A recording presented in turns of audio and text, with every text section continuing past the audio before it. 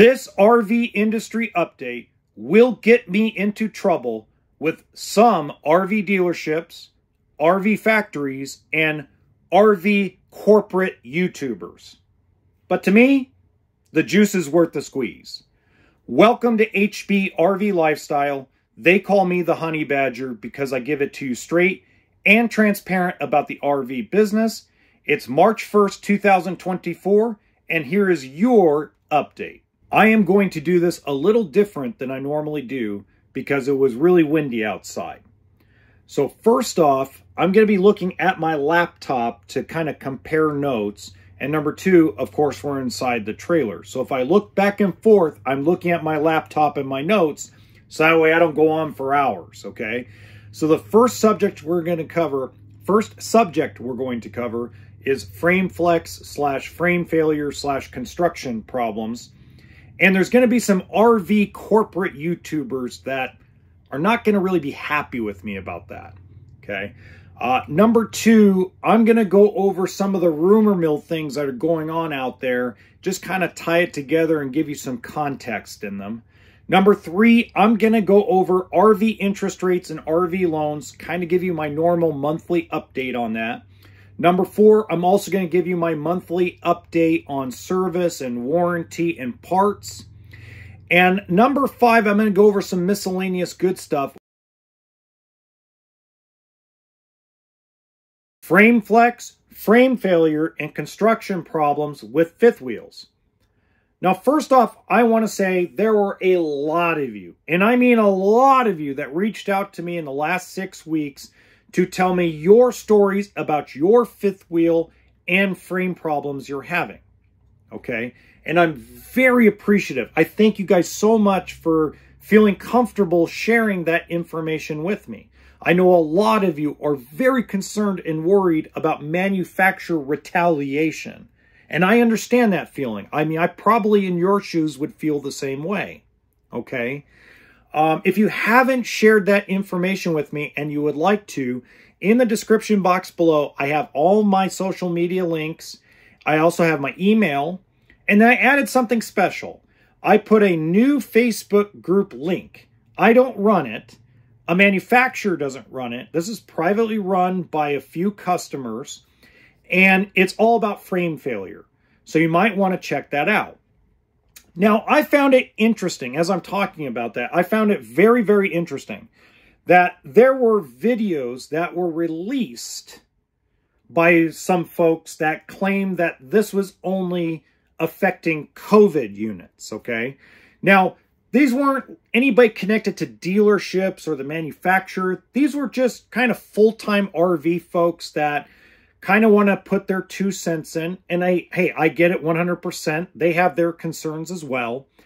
But I remember, and I made notes here earlier today, that I remember that back in the mid-2000s, Weekend Warrior fifth wheels and some Keystone Montana fifth wheels had a similar problem, okay? And then I've gotten data from folks that have sent me their stories about 2014 fifth wheels, 2016 fifth wheels, 2018, 19 fifth wheels. That's all prior to COVID. So this isn't centralized as far as I can tell. Stop me if I'm wrong, correct me if I'm wrong, but from my experience, I can tell that this isn't just related to COVID, okay? Now, there were other YouTube personalities that were connected to RV dealerships or RV factories that decided to release videos about frame flex in February. There were a couple of them that claimed that less than 3% of fifth wheels across all brands are affected by frame flex or frame failure. And then there was a very popular, very famous RV YouTuber that's connected to a dealership that sells Grand Design products that claims that 0.5% of all fifth wheels across all brands have this kind of problem. So it brought up some questions. I'm going to read off the questions I had, okay? Because it just brought questions to my mind. So I'm going to read them out loud. I'm not going to answer them, but I'm going to read them out loud. Number one, how was this data collected? Okay, so I have received numerous complaints that there are manufacturers out there that do not communicate well with the customer. And in some cases, I've received information from folks saying that their social media posts are being removed out of owners groups. So that being said, again, how was the data collected if that's true? Number two, is the data these YouTubers actually sharing 100% accurate? Number three, if it is accurate, why are the manufacturers not acknowledging the problem? Number four, if they have accurate data, why are there reports all over YouTube and social media of customers and shoppers going to a specific manufacturer's section, and the employees that work for the manufacturer and the salespeople are either walking away from them or avoiding the subject altogether? Number five, why are famous RV dealership YouTubers delivering the information instead of there being a press release about it or maybe a recall? Number six, if this information is accurate, who collected it? Was it a third party that's not affiliated with the manufacturers or Lippard? And number seven, which is the last one I could think of, is can customers trust data delivered by a YouTuber whose company depends on the sale of specific fifth wheel brands? I'm going to leave that to you. In fact, if you guys have any thoughts behind any of those questions, leave me a comment or send me an email, okay? Now, on a positive side of this, and I know it's very hard to be on a positive side of this, but I want to mention that I watched a YouTube channel the other day. It's called, I'm going to have to, look at my notes intensely here, Enjoy the Journey Life. Okay, and what I got out of it is that they have a current fifth wheel that's built by a manufacturer that's got a lot of heavy complaints right now, and they are seeing problems. Okay, but they also mentioned, I heard something, and I know they breezed by it because I think they've covered it a lot in their earlier YouTube videos. But prior to them getting this 200,000 plus people following, they had a 2017 Columbus fifth wheel that had the same problems, okay, or similar problems. And it seems to me the way he put it was Forest River, who owns Columbus, was on top of it, okay, and that they were very responsive and took care of the problem. Well, let me rephrase that, because he says they took care of the problem quickly. Well, I can only assume RV quickly, because I know how slow manufacturers can be when it comes to the service and warranty side, but that's for a different story. Okay? So, again, let me know what you guys think. I really want to hear what you think, because, I mean, I don't know, there's a lot of question marks with what has been said over the last couple weeks.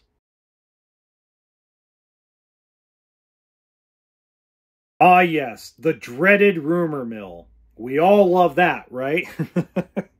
Only a couple things to really cover here. The main one to cover is there's a lot of rumors on the internet, especially going through the whole month of February, that are hinting that half of the brands are just going to disappear out of the RV business completely. Now, while I believe that we will lose some brands, and justifiably so we should, at the end of the day, it will be a very slow process if that happens. Now, where a lot of this comes from is speculation, because Forest River and Keystone and a few other manufacturers have announced that they are closing down factories. but they're not eliminating the brand.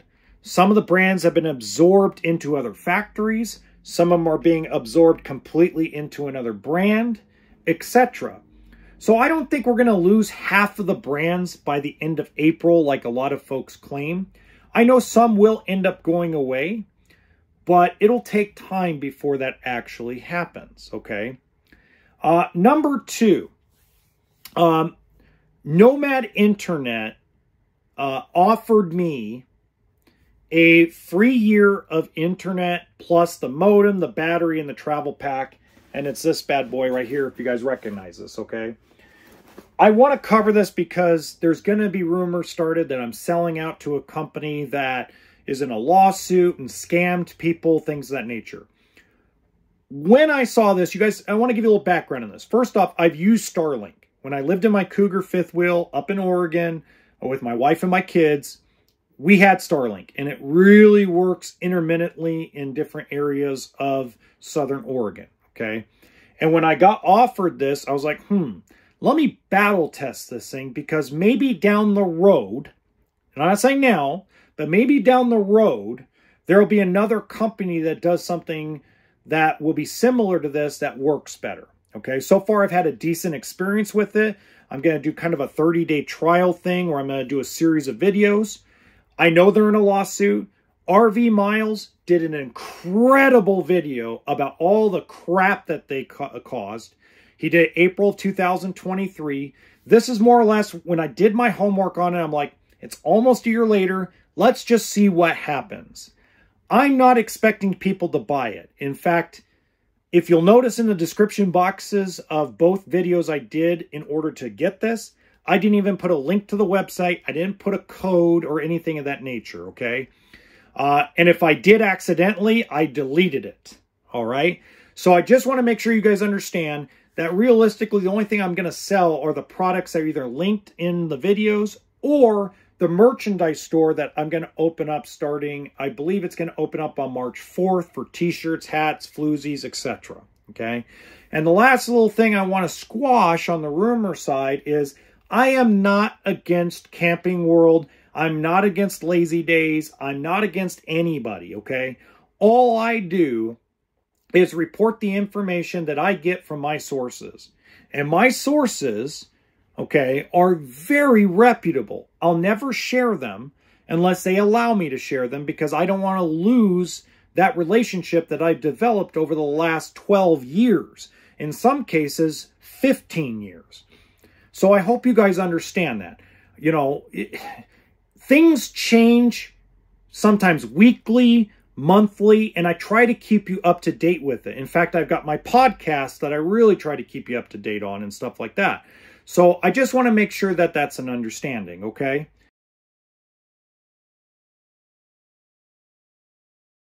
RV loan and RV interest rate update. Now, where I want to start is inflation is still high on a lot of key goods in our economy in the United States and even in Canada, as some of my friends have pointed out. Okay, so where I see things going, well, at the time I release this video, the Fed chair has not spoken yet. But according to the data that I have collected so far, it does not look like the Fed is going to lower interest rates yet. Now, what I did notice is that there was a slight increase in interest rates on the RV loan side by about 1/4 point. So I'm starting to see loans more in the 7.25 range up to the 8.25 range. So slightly up from 6.99 to 7.99. Now, it wasn't a big increase, but it looked like whatever they were giving up, they kind of added back in. If I were to guess why, the guess would be is they were expecting, and I'm talking about banks in general, were expecting more loans to be processed in the month of February. And of course, the West Coast, we're talking about everybody west of the Mississippi, outside of Texas, had a really, really bad February in retail sales. And me personally, here at the dealership, I mostly dealt with subprime loans. I only did a couple of people that had good credit. And that's what I kind of noticed was It went from like a rate around 6.99 to a rate around 7.25. And then I've seen another one that was like 8.25 that was normally 7.99. So just look for that expectation. I think really if February was a bigger retail month, I believe the banks wouldn't have done that. Okay, I really don't. I think if they got the volume they were looking for, they probably wouldn't have had that happen. But hey, c'est la vie. If you're wondering what a quarter point does to your actual payment, what you'd want to do is do a 15-year calculator, okay, and look at a $25,000 loan at 6.99 and one at 7.25, and you'll kind of get an idea or a gauge of how much your payment will go up. And you'll be surprised it's not that much. Very, very little. But in the grand scheme of things, I don't think interest rates overall are going to tank downward for a long time. If I were to take a guess, now at this point, updating myself, I would say probably around summer of 2026 when we would actually see it affect the recreation industry. I believe, truly in my heart, that it'll affect the mortgage business a lot faster and the car business a lot faster than it's going to affect the boat, the power sports, or the RV industry.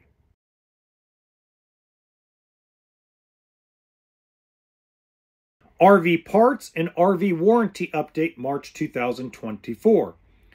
Now, what I want to start with is there's some concern that the blockade happening in the Red Sea is going to slow down some parts that come to the United States and to Canada. And that probably is true, but I haven't seen it happen yet.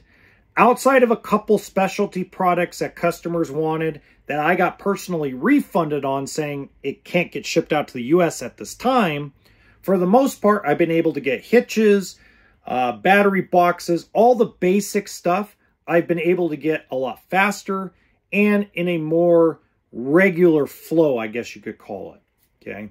Now, on the RV warranty side, especially on the extended warranty side, it seems like we're getting a better flow of getting approvals from these extended warranty companies to do the work. I noticed probably halfway through December through most of January, it was pulling teeth getting even the manufacturers to approve warranty work, and again, extended warranty work as well. So I believe what kind of happened in all that is people are finally back from vacation and being forced to sit their butt in the office and actually work. Or option B, which I'm not sure about, but option B is they finally hired some more people because they had to. Now, I personally know that there are a few brands on the wholesale side, on the manufacturing side, that only have one warranty representative for the whole country. So, yeah, I would pull my hair out of my head, right? Oh, boy. The other thing I really want to mention to everybody is there are a lot of brands and manufacturers, even ones that I sell, that have the LG refrigerator, the residential refrigerator in it. Now, there's a lot of people that have reached out to me and said that they're having problems getting the circuit boards for that LG refrigerator. So what I did was I reached out to my contact at LG, and yes, they are a little behind getting circuit boards shipped over to the US, but that delay will be shortened pretty quickly. So if you're having a residential refrigerator problem and you're waiting for a circuit board, and that's the problem, give it a couple more weeks, and I believe they'll have those circuit boards flowing a lot better. I know I'm waiting on 2 of them. Now, don't tell any of the manufacturers, but I rob circuit boards out of stuff on the lot to take care of the customer. But you didn't hear that from me, right?